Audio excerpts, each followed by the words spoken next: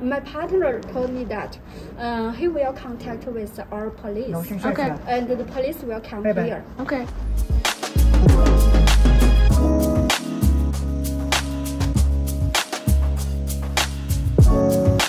I'm Jessica, and you've reached the destination. What's up, y'all? Welcome to my channel. If this is your first time here, my name is Jessica. I live in Chongqing, China, and I make videos about traveling and living abroad.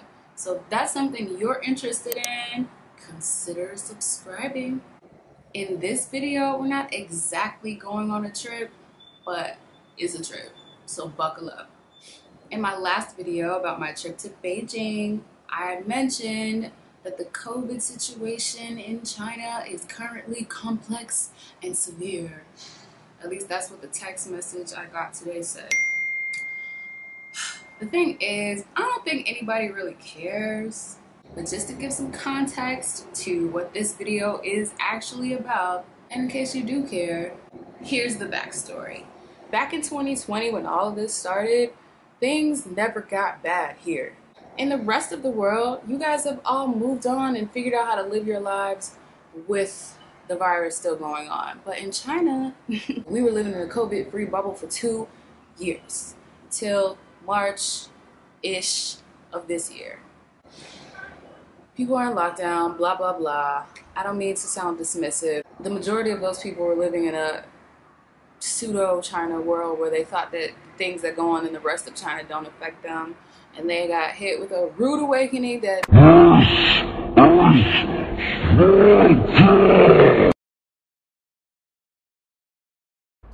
China battling its biggest surge in COVID cases since the original outbreak in Wuhan. In Shandong, university students seen in long lines for mandatory COVID tests. At a trade fair in Guangzhou, thousands of people seen trying to escape a snap lockdown, some hopping fences, after just a single positive case was found among the crowd. 2 years into the pandemic, China is still striving to maintain a zero COVID policy. To do so, authorities trace positive cases using big data and surveillance. Any sort of privacy often sacrificed for health safety. Take this recent case in Beijing. CNN spoke with this woman, Chao Jing, seen here stepping onto her office elevator. CNN is masking the identities of everyone around her. But Xiao says building management, following government guidance, released the surveillance footage unedited because they say there was a positive case on the elevator at the same time. To track down everyone, they circulated the images. Xiao says even those inside the elevator hours before and hours after were, like her, considered close contacts. She told us all of them now quarantined for 21 days. How could it be me? I never thought it could happen to me. Xiao spoke with us from her quarantine hotel. She says once the positive case was confirmed to have been in the elevator, she and her colleagues were immediately locked down at work. She slept on her office desk for the night. Even after testing negative, officials transferred her to the government isolation facility. I don't understand it. I really don't. I feel that my time is wasted. Since confirming its first Omicron case in mid-December, China's average new daily case count has surged from double digits to more than 2,000. Now, with more than 17,000 active cases, the virus has spread to 28 provinces and regions across the mainland. It might not seem like a lot compared to the rest of the world, but for Beijing, one case is one too many. China's bustling financial hub, Shanghai, also increasingly locked down, impacting millions, including us. Just got the community COVID test. You can see they have all the tents set up for everyone, neighborhood by neighborhood, to get tested and then to await the results.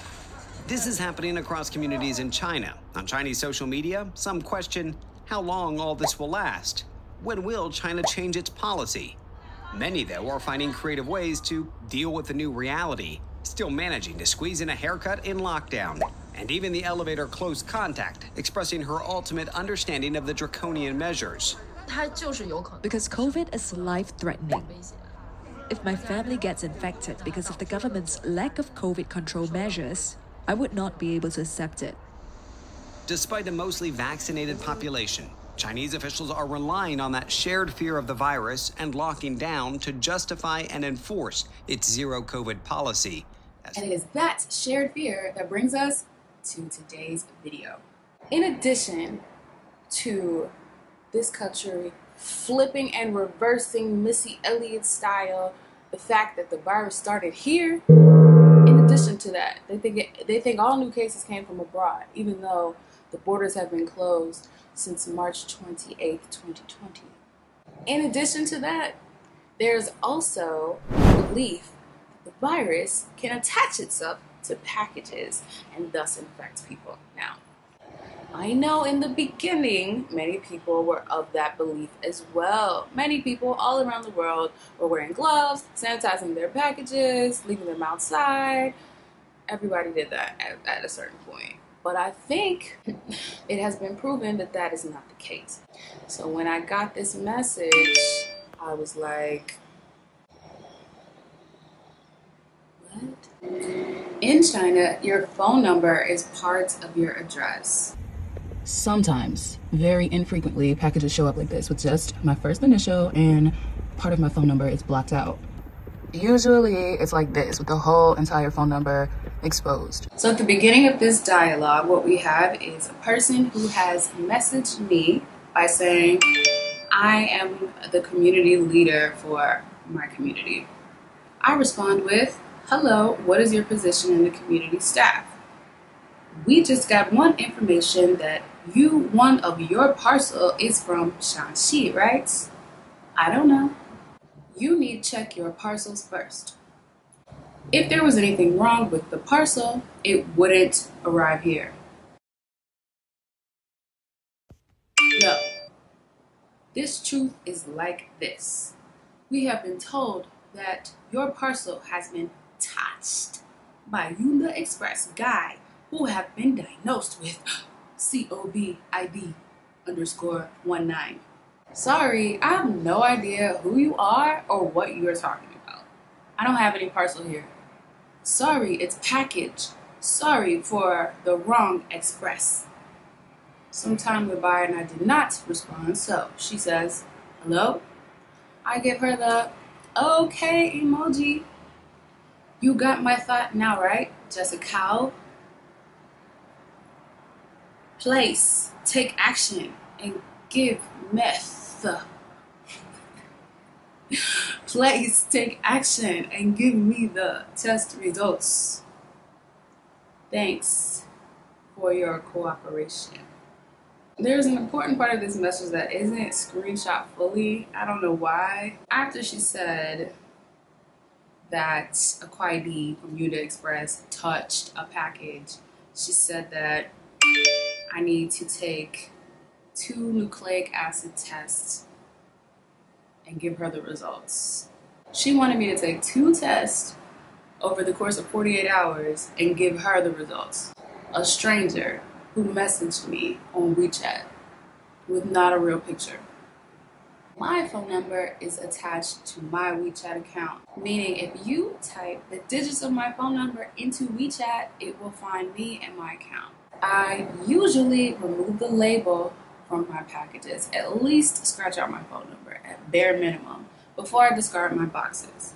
But for some reason, probably because it was the day after I returned from Beijing and I was a little tired, I didn't do that. I just discarded my packages without removing anything. So I assumed that my new nosy neighbor went through the boxes, found my phone number, typed it in WeChat, and came up with this cockamamie scheme to see my test results. Sounds crazy, but this is China. So after this exchange of messages, I blocked her. When she blocks you, 2 days later, my phone starts blowing up. It's her. And much to my surprise, she could actually speak English. I simply told her, I don't know what she's talking about, and I would not be giving her any test results, and to have a good day. I hung up the phone, and then I blocked her phone number. It should have been no surprise that when I returned home that evening, the front desk guy immediately alerted her of my arrival to my home, and shortly after that, there was a knock at my door. The 3 people in this video are Karen, or in Chinese I should say Karen, the bottom front desk guy, security guard, whatever you want to call him. He's the person on duty at the front desk in the evenings. And Karen's daughter. If you are so scared about me having COVID, why would you bring your child? The beginning of the conversation is not recorded because, silly me, I didn't anticipate this like I should have. But basically, the part that's not recorded is just the back and forth about me blocking her. The main part of the conversation is this. 一起拍个照，好吧？你两个一起拍个照。这里还来过，是吧？我们两个。好。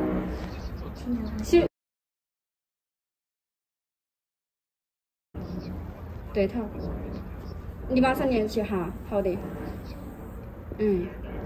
我现在都在那哈儿。好的。 Oh, also, before I started recording this, I told her if she wanted to see my results, she needed to contact the police and that I would show them. 我先下去了哈，我下面没人。等一下哈，还要写一下。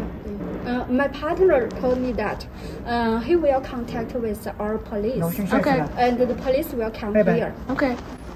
So I just go of a minute, and then when he call the police, and we will come here together. Okay? Okay. And then you'll bring the people to do the test if you want another test. So you can bring them here and take the test. Okay? I don't think that is a good suggestion because it's not our part. So you had. I'm the only person in this building that had a package. You are not the only person. I don't know. You are not only. You don't know. About 21, I think. But it's not all in this department. Other place. It doesn't make any sense. Also, packages don't have the virus. Huh? So you should tell the community testing people to come here, bring the test. I'll take the test, but I'm not going somewhere to take the test. I've already done that. I've already paid so much money for tests. You mean that, right? Yeah. I would never. I don't think that's a good suggestion because, you know, if you want the hospital person come here, it's very not inconvenient for them, right? It's also inconvenient for me. I've already taken the test, is what I'm telling you. I've already taken my time, my money to go to 4 hospitals to take the test. So if you're so concerned, you can bring them here and have them test me. Okay, I will tell my staff first. Okay, I have no problem with that. First. Okay. 我先下去了，那行吧，好，拜拜。Bye bye. Maybe I will come later. Okay. I call my partner first. Okay. Negotiate with him. 你有什么事情叫我？要的。他的意思都说他是不得。Of course, I could have just shown her my results, but why? So this woman really thinks that all the way in Shanxi province, that a man who allegedly tested positive for COVID touched a box.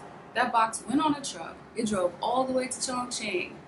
Then another man, a different man, touched that same box. He put it onto a tuk-tuk. And then another man, maybe the same man, took the box off the tuk-tuk and put it in a mailbox. And then I touched it. And now, after all of this time, I could possibly be infected with COVID.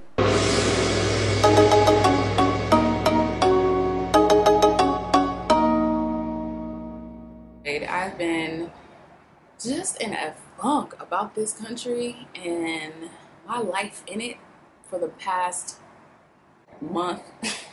I've just been in a bad mood, y'all. So I needed to go outside and get some air because this just put me even more in a bad mood. I was just so annoyed. Like, how dare you? Who do you think you are? If you need to have access to my information, then you would have it.